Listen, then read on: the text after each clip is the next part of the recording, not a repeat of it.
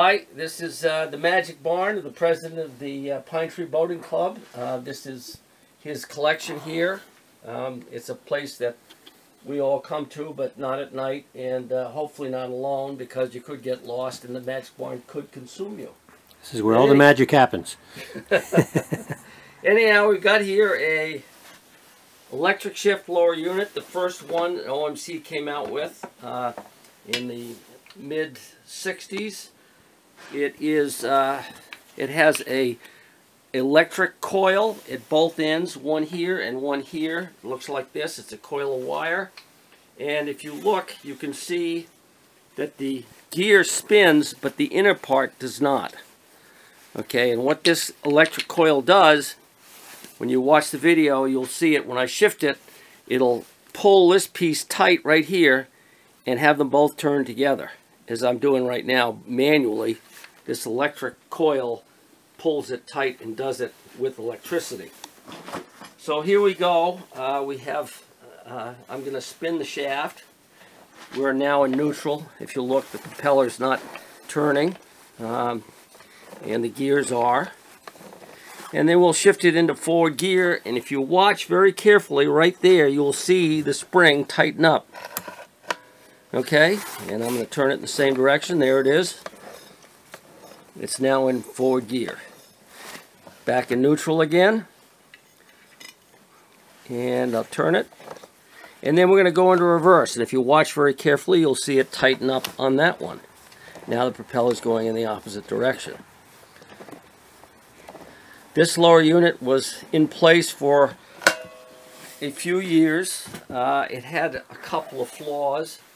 One of which was the fact that if you lost electric current to it, it went into neutral. That's where it wanted to, that's where it stayed. It didn't work, so to speak. So you couldn't go anywhere. You were stuck if you lost battery power.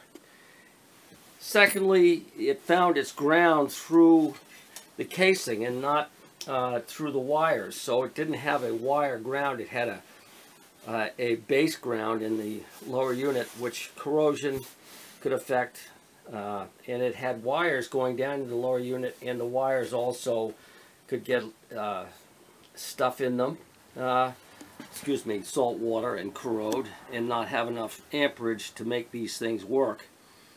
Another problem with these was if you got water into this unit, they'd corrode on the faces of the gears and on the springs, and that's a hardened face, and if it got corroded, it would wear off and it wouldn't grab, and you'd slip in gear.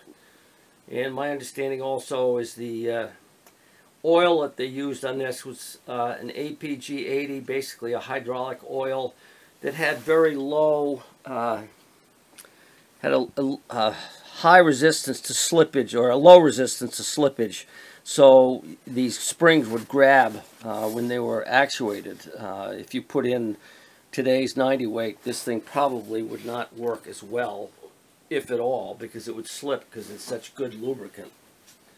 And that's basically how this worked. This is the second unit that they came out with in the late 60s was a hydroelectric, which was normally in forward gear. So when you ran the engine, it was stuck. If you got stuck out to sea with no electric power, it would stay in forward.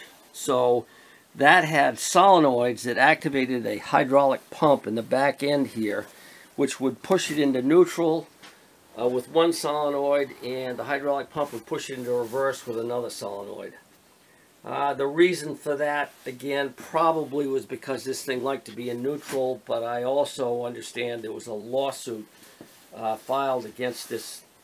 A Sylvania engineer had a patent on this arrangement that was fairly close, and maybe that's why they didn't fix this so that it stayed in forward or whatever, but who knows.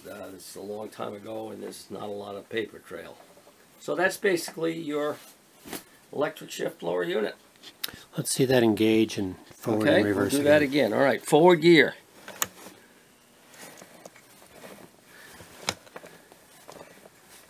Spinning forward.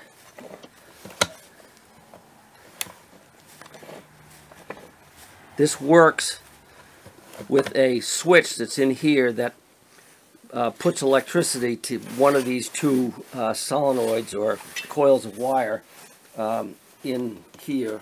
There's an activator or roller, so to speak, that pushes a switch one way or the other way. The hydroelectric had a switch that looked exactly the same, and it would activate the solenoids here to make it go into neutral and reverse. And this one makes it go into forward and reverse and doesn't have any power in neutral. So that's it, and maybe we'll have another tech series on the hydraulic lower unit here in a few months. And thank you very much.